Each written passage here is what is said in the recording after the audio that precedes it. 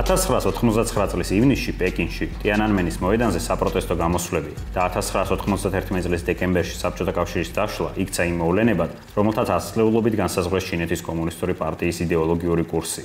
ჩინეთის ხელისუფლების ბევრი ქმედება კვლავაც 1980-1990-იანი წლების მიჯნაზე წარმოქმნილი კრიზისული სიტუაციის განმეორების შიშითაა განპირობებული და ჩინეთსა და საბჭოთა კავშირის შორის ისტორიულ პარალელებს ეყრდნობა. ტიანანმენის მოვლენებიდან 30 წლის გასვლის შემდეგ შეგვიძლია ვისაუბროთ იმ გზაზე, რომელიც ჩინეთის კომუნისტურმა პარტიამ გაიარა და იმ როლზე, რომელიც ამ გზის გავლაში რუსეთმა ითამაშა. თავად ჩინეთში დისკუსია ამ თემაზე ტაბუირებულია. საგარეო და საშინაო მომხმარებლებამდე მხოლოდ მანტრა მიდის, რომ ეს იყო ხულიგნების ჯგუფის ამბოხი და მისი ჩახშობა ჩინეთის წარმატებული და სტაბილური განვითარების საფუძვლად იქცა. რუსეთში კი პირიქით ცხარე დებატები გრძელდება ტიანანმენის მოედნის მოვლენების შესახებ აქცენტით, ღირდა თუ არა საბჭოთა კავშირს ჩინეთის გამოცდილება გამოეყენებინა. ჩინეთი რეფორმების გზას საბჭოთა კავშირზე ადრე დაადგა. ეს 1970-იანი წლების მეორე ნახევარში მაო ძედუნის გარდაცვალების შემდეგ მოხდა და კავშირში იყო ჩინეთის რესურსების გამოფიტვასთან დიდი ბელადის მმართველობის დროს უკიდურესი მობილიზაციური კამპანიების შედეგად. გააზრებული რეფორმების გეგმა, როგორც ეკონომიკაში, ასევე პოლიტიკაში ჩინეთის ხელისუფლებას არ ჰქონდა. გარდაქმნები იყო სიტუაციური და წინააღმდეგობრივი. სიცხადე რეფორმების სიღრმის შესახებ არ არსებობდა. ელიტის ნაწილი ორიენტირებული იყო ბაზარსა და პოლიტიკურ ლიბერალიზაციაზე. სხვები კი მხოლოდ კულტურულ რევოლუციამდე არსებულ პოლიტიკურ და ეკონომიკურ რეალიებამდე დაბრუნებაზე და საბჭოთა რეფორმებზე ფიქრობდნენ. 1980-იანი წლების შუაგულამდე ჯერ კიდევ უცნობი იყო, რომ ჩინეთი რეფორმების თვალსაზრისით უფრო შორს წავიდოდა, ვიდრე საბჭოთა კავშირი. 1985 წელს კომუნისტური პარტიის ცენტრალური კომიტეტის გენერალურ მდივნად მიხაილ გორბაჩოვის მოსვლის შემდეგ საბჭოთა კავშირი თავად დაადგა რეფორმების გზას. პირველ ეტაპზე წამოაყენეს სამი ამოცანა: დაჩქარება, გარდაქმნა და საჯაროობა. პირველი ორის მიღმა სოციალისტური მოდელებისთვის ჩვეული მობილიზაციური მოდერნიზაციის რეჟიმი იმალებოდა. აბსოლუტურად ახალი იყო საჯაროობის ამოცანა, რომელმაც ყველაზე უფრო დააინტერესა ჩინელი დამკვირვებლები. ჩინეთში მის ქვეშ ესმოდათ იდეოლოგიური დოგმატებისგან გათავისუფლება, სიტყვის თავისუფლება და შესაბამისად სწრაფვა დემოკრატიისკენ. საბჭოთა კავშირში მიმდინარე მოვლენები ჩინეთში აინტერესებდათ იმ ბრძოლის პრიზმაში, რომელიც თავად ჩინეთის ელიტის შიგნით მიმდინარეობდა ქვეყნის განვითარების კურსის შესახებ. წინააღმდეგობა ელიტის ზომიერად ლიბერალურ ნაწილსა და კონსერვატორულ უმრავლესობას შორის ტიანანმენის მოვლენებამდე გრძელდებოდა და კონსერვატორების დრამატული გამარჯვებით დასრულდა. თუმცა ინტელექტუალებსა და მედიაზე რეფორმატორების გავლენა ძლიერი იყო, რამაც მძლავრი საზოგადოებრივი დისკუსია განაპირობა, რომელშიც პოლიტიკური გარდაქმნების საბჭოთა მოდელი ჩინეთისთვის სამაგალითოდ წარმოჩინდებოდა. ჩინური პრესის ანალიზი აჩვენებს, რომ ტიანანმენის მოვლენებამდე რამდენიმე წლით ადრე საბჭოთა კავშირის გაშუქება ჩინეთში მხოლოდ დადებითი კუთხით ხდებოდა. შესაბამისად, ავტორები მხარს უჭერდნენ რეფორმატორებს კომუნისტური პარტიის შიგნით და ცდილობდნენ გადაელახათ კონსერვატორული წინააღმდეგობა ბაზრისა და ლიბერალიზმისკენ მიმავალ გზაზე. აპელირებამ საბჭოთა გამოცდილებასა და გორბაჩოვის პიროვნებაზე გამოიწვია ის, რომ საბჭოთა ლიდერი ჩინეთში წარმოუდგენლად პოპულარულად იქცა. ტიანანმენის მოვლენების თვითმხილველები იხსენებენ პოსტერებს, რომელიც სტუდენტებს ხელში ეჭირათ. საბჭოთა კავშირში არის გორბაჩოვი, ვინ გვყავს ჩვენ, დემოკრატია ჩვენი საერთო ოცნებაა და გორბაჩოვი, ხალხი აქ არის და არა იქ. როგორც საკუთარ მემუარებში გორბაჩოვი წერდა, სტუდენტური პროტესტების პიკი დაემთხვა ჩემს ვიზიტს პეკინში და ცხადია, არასწორი იქნება აქ გარკვეული ურთიერთკავშირის დანახვა, როგორც ამას მრავალი უცხოელი ჟურნალისტი ცდილობდა, რომელიც ვიზიტს აშუქებდა. მართლაც მოსკოვის ხელი ტიანანმენის მოედანზე მოვლენებში არ იყო. თუმცა იყო მოვლენათა დამთხევა, რომელმაც გორბაჩოვის ვიზიტ შეუწყო ხელი. სტუდენტური გამოსვლები 1999 წლის 15 აპრილს პოლიტიკური რეფორმების იდეოლოგ ქოიავის სიკვდილთან ერთად დაიწყო. თუმცა მაისის შუაში უკვე მინელდა. სტუდენტების დიდი ნაწილი სტუდ ქალაქებში დაბრუნდა, უნივერსიტეტებში სწავლა განახლდა. დიდი ალბათობით პროტესტები საერთოდ შეჩერდებოდა იმ ფონზე, როდესაც პარტიის ხელმძღვანელობამ მათი სამართლიანი მოთხოვნების შესახებ განაცხადა და მშვიდობის ყოფილი პოზიცია დაიკავა. თუმცა კონკრეტულ დათმობებამდე საქმე არ მივიდა, ხანგრძლივადიანი მოლაპარაკებები არ შედგა და 15 მაისს დაგეგმილი საბჭოთა ჩინური სამიტი სტუდენტების ლიდერებისთვის პროტესტების განახლების კარგ მიზეზად იქცა. სამიტამდე 2 დღით ადრე დაიწყო მჯდომარე შიმშილობა. პროტესტებმა მოსახლეობის ხარდაჭერა მიიღეს. მოძრაობა სწრაფად იზრდებოდა, ქალაქში დადგა სატრანსპორტო კოლაფსი. მოედანზე საბჭოთა ლიდერს ელოდებოდნენ. სულ მცირე 2 პეკინურმა უნივერსიტეტმა დაპატიჟა იგი ლექციის დასაკითხად საჯაროობასა და ახალ აზროვნებაზე. ეს რევოლუცია, ისინი ვინც ცხოვრობენ კულტურული რევოლუციის პერიოდში ამბობენ, რომ მსგავსი არაფერი უნახავთ. ისე ხომ არ იქნება, რომ ჩვენ ურთიერთობების ნორმალიზებას პოლიტიკურ გვამებთან ვახდენთ. თუმცა ოპტიმისტები შეცდნენ. საბჭოთა ლიდერის დახვედრის ცერემონია აეროპორტის ტერმინალში გადაიტანეს. თავად გორბაჩოვი ტიანანმენის მოედანზე არ მივიდა.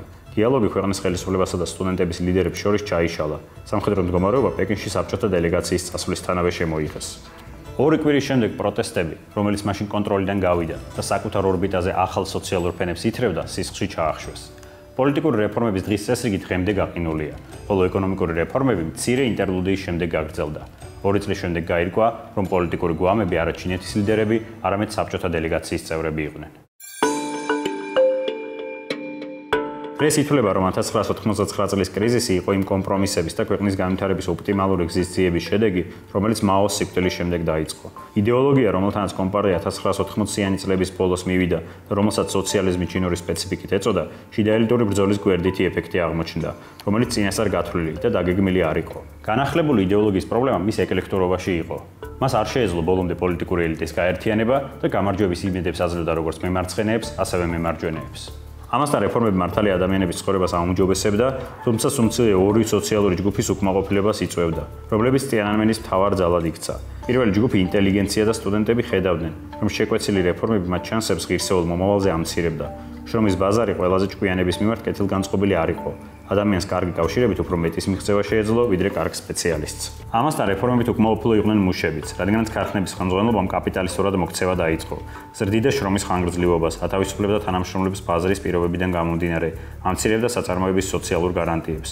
შრომელები პროტესტებს დაამთავრებელ ეტაპზე შეუერთდნენ და ვერ წარმოიდგენდნენ, რომ რამდენიმე კვირით ადრე სტუდენტები ხელისუფლებას ყველა სახელმწიფო საწარმოს დახურვისა და პრივატიზაციის დაწყებისკენ მოუწოდებდნენ. შესაბამისად, პროტესტები ტიანანმენის მოედანზე ისეთივე ეკლექტური და წინააღმდეგობრივი იყო, როგორც ჩინეთის ხელისუფლების პოლიტიკა 1980-იანი წლების ბოლოს. მოწინააღმდეგე დაჯგუფებები ძალაუფლებაში წინააღმდეგე არ იყვნენ საკუთარი პოზიციების გასამყარებლად სახალხო გამოსვლები გამოეყენებინათ.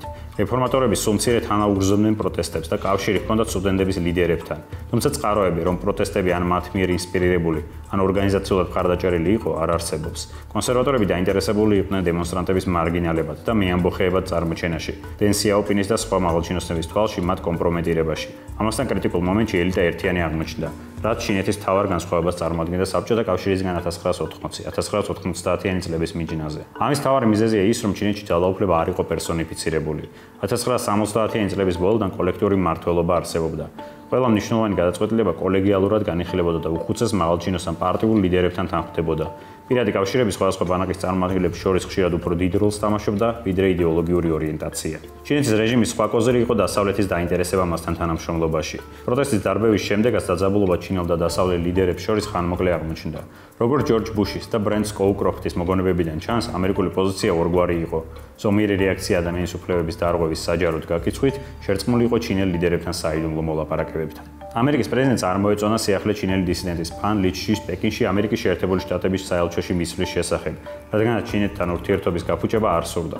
სანქციები შეერთებული შტატების და ევროპული ქვეყნების მხრიდან მსუბუქ ხასიათს ატარებდა, ხოლო რადიკალური ანტიჩინური ინიციატივები, მაგალითად 1984 წელს ჩინეთისთვის ჰონკონგის გადაცემის შეთანხმების დენონსაცია მხოლოდ სიტყვებად დარჩა. დასავლეთის პოზიცია ეფუძნებოდა რწმენას, რომ მთავარ საფრთხეს საბჭოთა კავშირი წარმოადგენდა, მათ შორის მის დაშლამდე 2 წლით ადრეც. შედეგად ჩინელ ლიდერებს საშუალება ჰქონდათ საშინაო პოლიტიკურ საკითხებში თამამები ყოფილიყვნენ, გაეტარებინათ ეკონომიკური რეფორმები და მიეღოთ კაპიტალისტური სამყაროს მხარდაჭერა.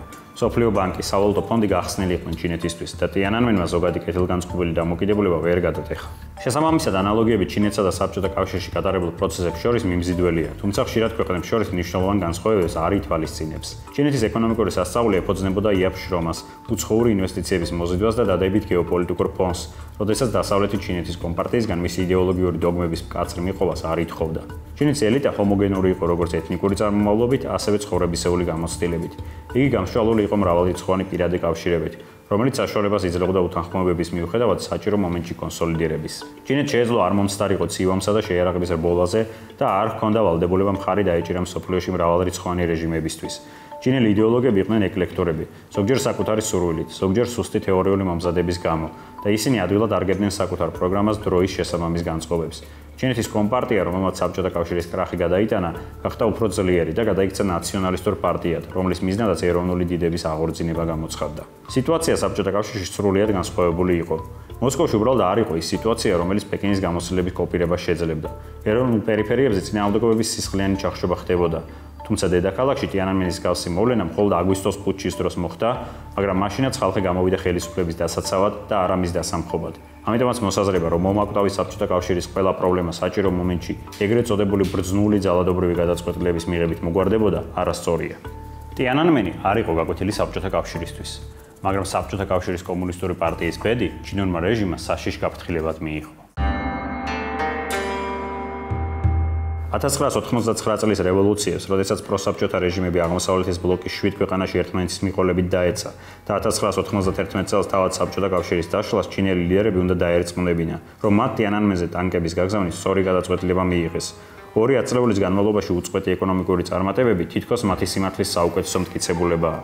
დამკვირვებელთა დიდი ნაწილი მთელ მსოფლიოში დღემდე ამ შეხედულების ტყვეობაშია. ჩინეთის წარმატებებმა შექმნა ილუზია, რომ მისი ხელისუფლების ყველა ქმედება სწორი და გამართლებული იყო. იქნება ცდუნება მიზეშედეგობრივი კავშირის დანახვის იქ, სადაც ის არ არსებობს, მაგალითად ქვეყნის სტაბილურ განვითარებასა და 1989 წლის პროტესტების სისხლიან ჩახშობას შორის. ამ ფონზე ჩინეთში დღემდე ნეგატიურად განიხილებდა საბჭოთა კომუნისტური პარტიის ისტორია, რომელმაც ფართო პოლიტიკური რეფორმების ინიცირება მოახდინა, შემდეგ ძალაუფლება დაკარგა და თვითლიკვიდაცია გამოაცხადა. სწორედ ამ სიუჟეტის პრიზმაში ჩინეთში დღემდე აქტიურად სწავლობენ საბჭოთა კავშირის გარდაქმნის გამოცდილებას. ჩინელი მეცნიერები, რომელთაც საბჭოთა კავშირის დაშლისგან შოკი მიიღეს, სწრაფად გადავიდნენ მარტივი პოლიტიკური და ეკონომიკური დეტერმინიზმებისგან უფრო რთულ სისტემურ მოდელამდე, რომლებიც მრავალ ფაქტორს ითვალისწინებდა. მათ შორის არის ექსპანსიონიზმი და მსოფლიო ჰეგემონიისკენ სწრაფვა, სახელმწიფო სატელიტების მხარდაჭერაზე დანახარჯები, კორუფცია პარტიული ელიტის შიგნით, კავშირების დეზინტეგრაცია ცენტრალურ და რეგიონულ ხელისუფლებას შორის, პოლიტიკური ელიტის უცვლელობა, შეიარაღებული ძალების დეიდეოლოგიზაცია და პარტიასა და არმიას შორის კავშირის გაწყვეტა, საპროტესტო იდენტობა მოკავშირე რესპუბლიკებში და რუსული შოვინიზმის ზრდა, პარტიულ ხელისუფლებაში რწმენის დაკარგვა და უნდობლობა ოფიციალური მედიის მიმართ. ჩინური სოვეტოლოგიის საფუძვლების გაცნობით ადვილი გასაგებია პეკინის თანამედროვე პოლიტიკის საფუძვლები, დაწყებული არმიის როლის ზრდიდან დამთავრებული ეროვნულ რაიონებში რეპრესიული პოლიტიკების გატარებით. რატომ დაკარგა საბჭოთა კავშირმა ერთიანობა? რატომ დაიშალა კომუნისტური პარტია? მთავარი მიზეზი იმაში მდგომარეობს, რომ მისი იდეალები და რწმენები შეირყა. შედეგად საკმარისი აღმოჩნდა მხოლოდ გორბაჩოვის მხრიდან კომპარტიის დაშლის გამოცხადება და დიადი პარტიაც დაეცა. ასე ჟღერს ერთ-ერთი ცნობილი ციტატა, რომელიც ჩინეთის ამჟამინდელ ხელმძღვანელ სი ძინპინს მიეწერება. სავარაუდოდ საბჭოთა კომპარტიის დამარცხების მიზეზებს იგი იდეოლოგიურ გარყვნასა და პარტიული ხელმძღვანელობისადმი დაუმორჩილებელობაში ხედავს. როდესაც ბევრი დასკვნა, რაც მისმა წინამორბედებმა გამოიტანეს, დღეს ყურადღების მიმართ რჩება. საბჭოთა ნეგატიური გამოცდილების შესწავლამ ხელი შეუწყო ჩინეთის პოლიტიკურ პრაქტიკაში ისეთი ელემენტების ინტეგრაციას, როგორიცაა პარტიის და ქვეყნის ხელმძღვანელებისთვის ზედა ასაკობრივი ზღვარის დაწესება, ასევე ხელმძღვანელ თანამდებობებზე მუშაობის ვადების განსაზღვრა. მაშინ ნათელი იყო, რომ ჩინეთის კომუნისტური პარტია აქცენტს კოლექტიურ მმართველობაზე აკეთებდა და უმაღლესი ძალაუფლების რეგულარული გადაცემის მექანიზმს იყენებდა. თუმცა დღეს კომპარტიის მე-20 ყრილობამდე 2 წლით ადრე, რომელზეც გარკვეული დათქმების თანახმად სი ძინპინს ძალაუფლება მორიგი მმართველების მე-6 თაობისთვის უნდა გადაეცა, ეს შეხედულება წარსულში დარჩენილ ფაქტურად რჩება.